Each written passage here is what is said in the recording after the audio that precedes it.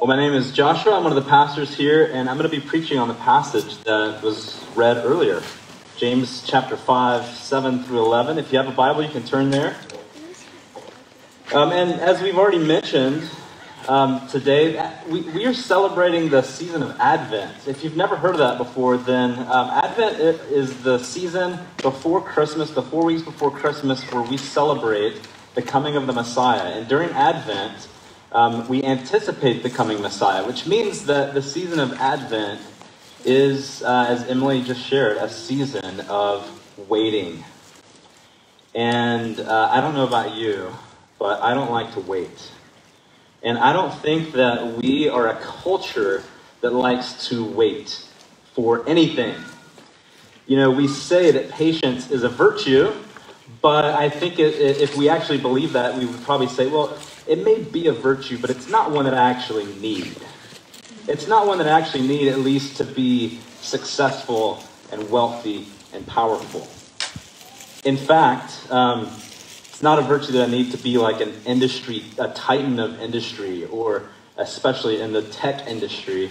I don't need patience. Do you guys remember the motto of Mark Zuckerberg at Facebook?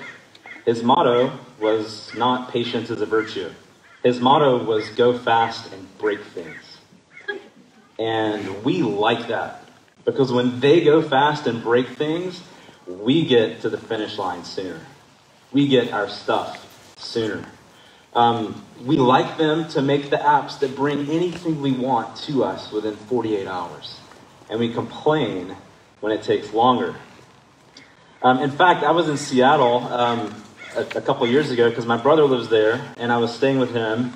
And as you know, Seattle is the home of Amazon. So I was staying in my brother's basement, sleeping on an air mattress. And at about 2 a.m., I wake up and the air mattress is deflated in the middle of the night. And because I'm a modern man, I turned to my phone and I looked up an air mattress on Amazon, and I chose same-day delivery. It was not even Amazon Prime, 2-day shipping, because I was in the home of Amazon. And by 10 a.m., my mattress had arrived. And the next night, I slept like a baby. Fully inflated air mattress. And you know what that made me think? Why don't we all have same-day shipping?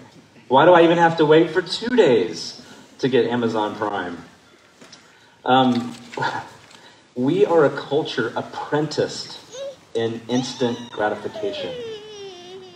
I don't know if we even know that there's any other type of gratification. Why do we need patience when we can just get what we want when we want it? Why do we need patience when someone else can just develop an app that makes it so I don't need the patience anymore? But I wonder, how has this culture of instant gratification treated us? I don't think it's worked too well. You know, we don't want to wait for sex, and so we look around and we have a string of broken relationships and broken promises and addictions around us. We don't want to wait for money, and so we look around and we have credit cards maxed out in debt to get us the things we want without waiting for them. And I can't seem to wait for a cup of coffee without looking at my phone in the few minutes it takes to get it. And some of you, once you heard me talking about looking at my phone, are now wondering if you can wait to the end of the sermon to look at yours. We don't like to wait. And now, in the season of COVID, we're being forced to wait. Isn't that part of what makes this season so difficult? We're waiting for all the good things to come back and for all the bad things to leave, and we don't even know when it's going to end.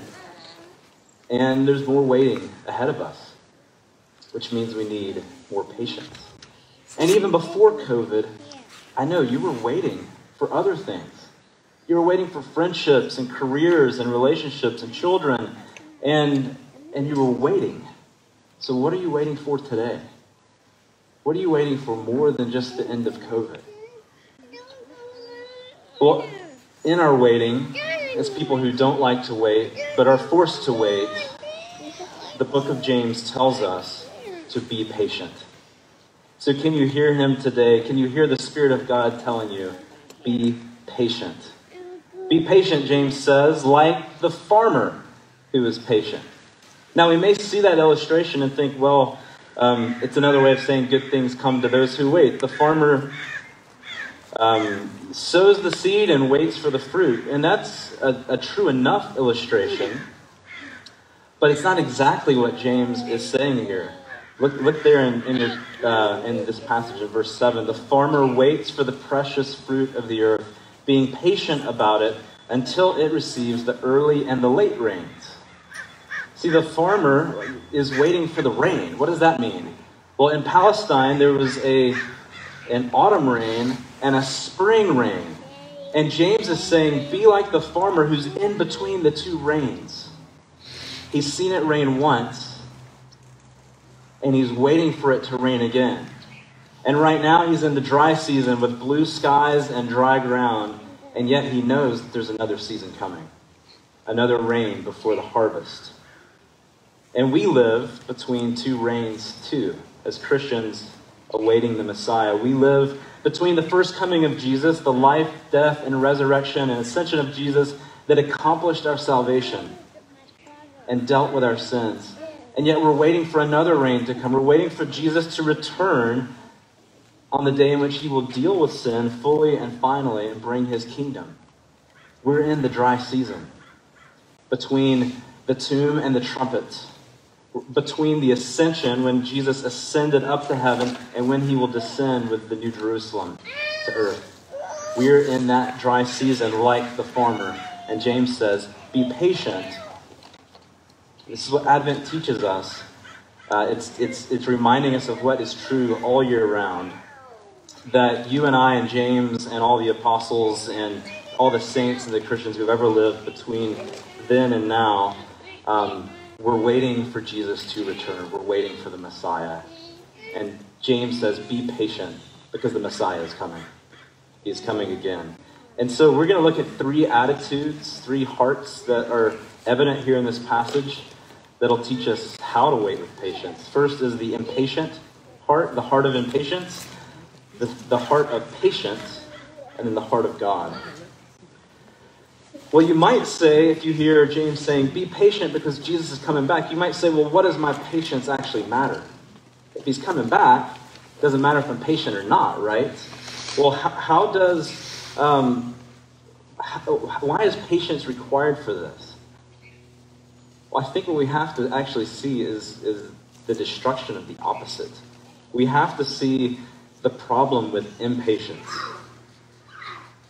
And here's what James tells us. He says that the impatient heart is either tempted one of two ways.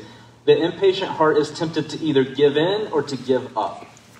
See, if you look at verse 7, it says, therefore, brothers, which means that it's referring to something that came before that. And if you look at the first 6 verses, what you'll see is that James is proclaiming a rebuke and a warning to the rich.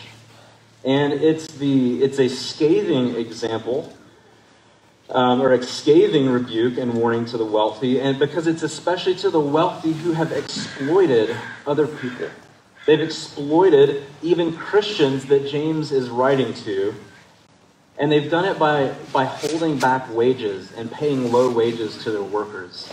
Meanwhile, they're getting fat off the backs of the poor. And James is writing to them who are, he says, living in luxury and comfort and giving in to every appetite and indulgence. See, their impatience led them to give in to the indulgence, to exploit the worker, to go fast and break things so that they could have their comfort at the expense of their workers. And that's what James is reminding us of, is if we don't have patience, then we too will be tempted to give in to our appetites and actually to tyrannize others and to claw our way past others in search of our own comfort. But then he turns to the Christians who are being exploited, the brothers that he calls them, and he warns them of the opposite temptation. That's the temptation to give up.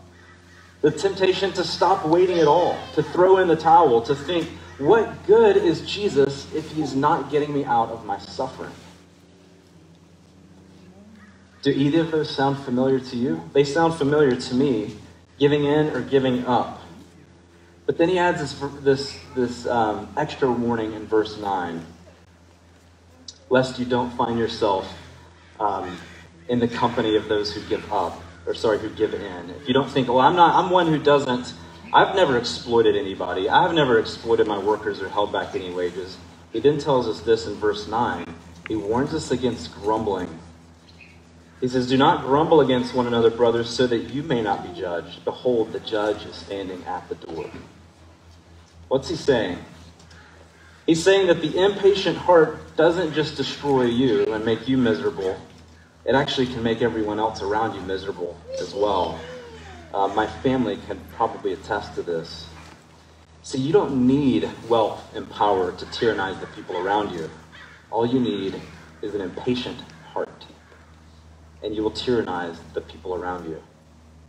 You will grumble against them, and your impatience will destroy community. A couple of years ago, I went to the now defunct Wildwood Kitchen on Father's Day on Haley Street. And we went in for brunch. We went in to check in for our table. We had reservations at 1 p.m. And guess who was sitting at Wildwood Kitchen eating with his family for Father's Day? Mark Zuckerberg, Mr. Go Fast and Break Things. And I'm not saying they gave him my table, but I will say that I had to wait an hour until I was seated, and it was after he was gone. But as I watched him getting into his car after he ate his meal, I saw him struggling with the car seat to get his daughter into the car seat and fiddling with it. And I tell you that not to tell you that Mark Zuckerberg is a bad guy. God knows that my patience has run thin with many a car seat in my days.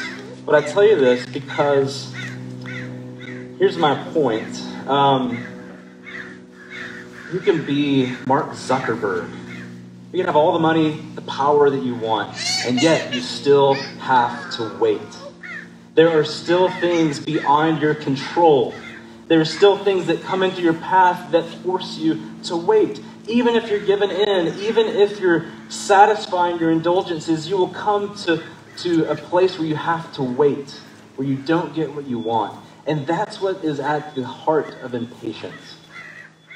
It's being out of control, having to wait for some other circumstance beyond yourself to get what you want. You still have to wait at red lights and coffee lines and car seats and a million other things.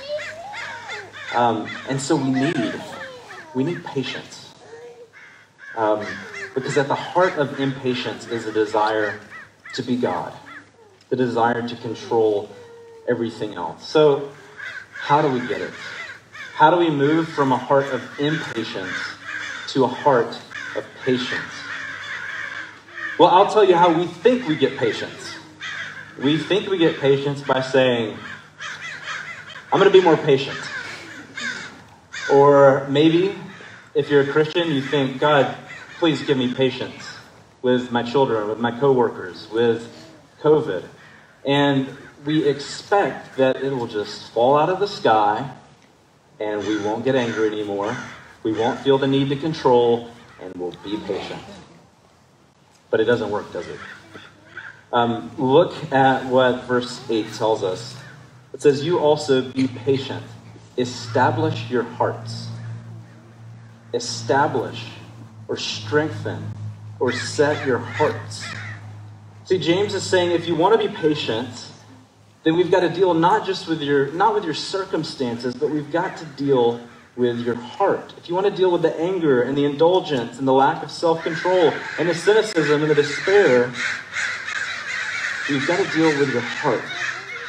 Which means, among other things, that patience has to be learned. It has to be cultivated. Did you notice that he gives us 3 examples? He shows us the example of the farmer, which we've talked about, and then he shows us the example of the prophets, and then he shows us the example of Job. Where else in Scripture do we get 3 illustrations, 3 examples to look at? James must be telling us that if we want to be patient, we've got to learn it. We've got to cultivate it, and it's got to begin in our hearts. So how do we learn? Well, each of those examples I think, are distinct examples, but one of the things that they all three have in common, the farmer, the prophet, and the Job, none of them are in control. They are all at the mercy of a sovereign God. And so however else we may learn to cultivate patience, it begins with an acknowledgement that God is God and I am not. But it's actually deeper than that, because they didn't just acknowledge that God was God. Each of these examples deal with someone who knows they're not God and relinquishes control to God and hopes in his sovereignty. In other words, this is the heart of patience. This is where we begin. It's a joyful confidence in the sovereignty of God. You can't get patience without that. And if the heart of impatience is taking control for ourselves, then the heart of patience is resting in God's sovereign control of all things. He is sovereign, and we are not. So here's what it looks like in part. When you're waiting for your kids to put on their shoes for the third time and you want to yell at them, hurry up! Put on your shoes so we can go to church and worship Jesus. You don't do that. You whisper to yourself, I am not in control. When you're waiting in line outside of Trader Joe's on De La Vina for blocks to get in and do your grocery shopping, and you feel the impatience and the anger rising, you tell yourself, God is in control and I am not. And he is the one who cares for me. And he will care for my needs. When you're tempted to give in to the indulgence, to break your promises, or when you're tempted to give up and throw in the towel, and you need patience, you tell yourself, the sovereign God is my strength.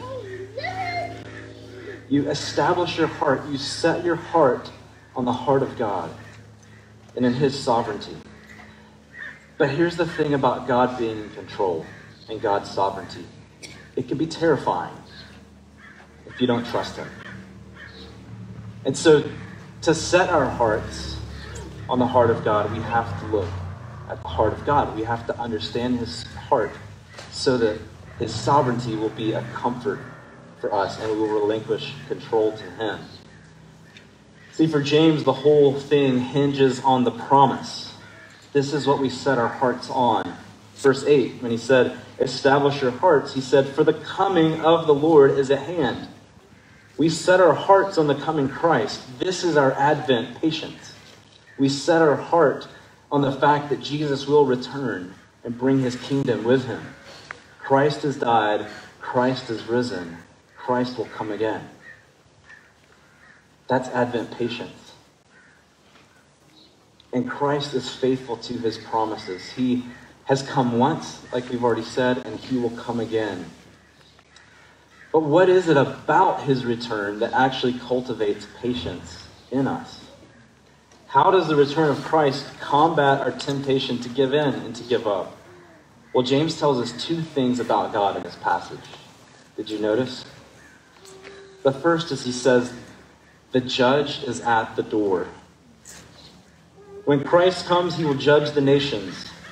The rich who were tyrannizing the poor and exploiting their workers and holding back their wages, they will be judged.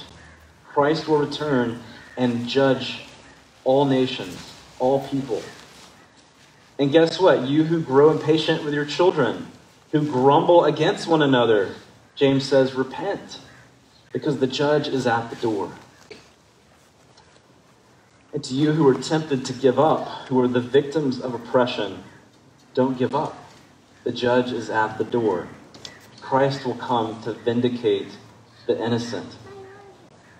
If we actually take James' advice and we consider the prophets and we look at the prophets, here's what we'll find. They prophesied of a Messiah who would come to disrupt the natural order of things.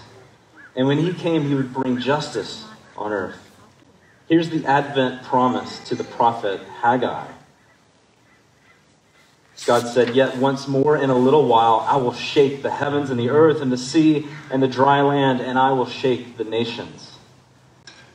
See, if you're unhappy with the way things are, with the brokenness of this world, then take heart. The judge is at the door. He is coming to make things right. But if you're content with the current order of things, take stock and repent, because you will be shaken when he comes.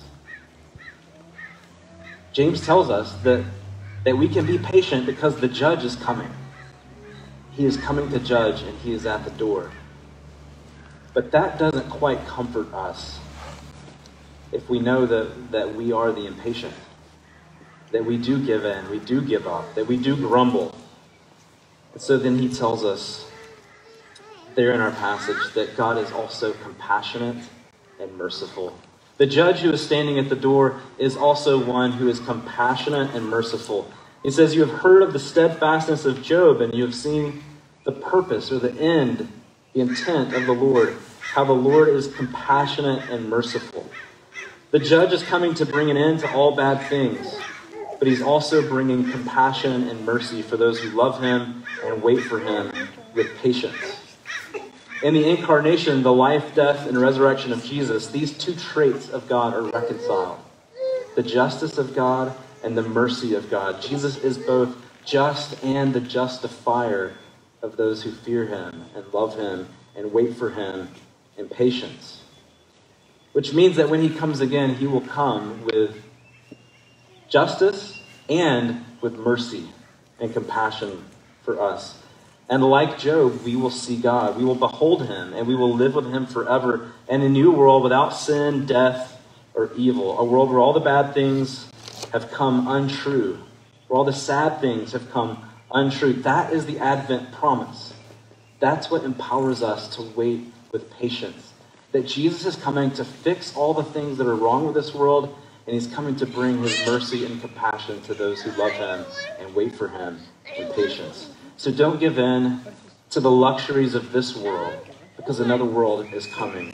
And don't give up to despair, because a better world is coming. And don't grumble with one another as you wait. Why? Because God has been patient with you. See, the heart of God is patient, slow to anger, abounding in patient love. So when you're impatient, look at the heart of God. When you're with your children and your co-workers and in that line at Trader Joe's, look at the heart of God and know that he is patient with you. He's the Father that has put up with you trying to put your shoes on so many different ways, so many different times. And yet he still waits on you. He's still patient with you.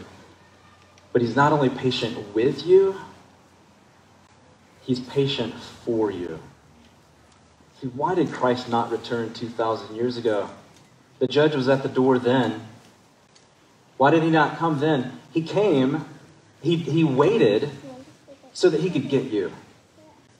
You ever think about that? He waited because he had your name written in the book of life.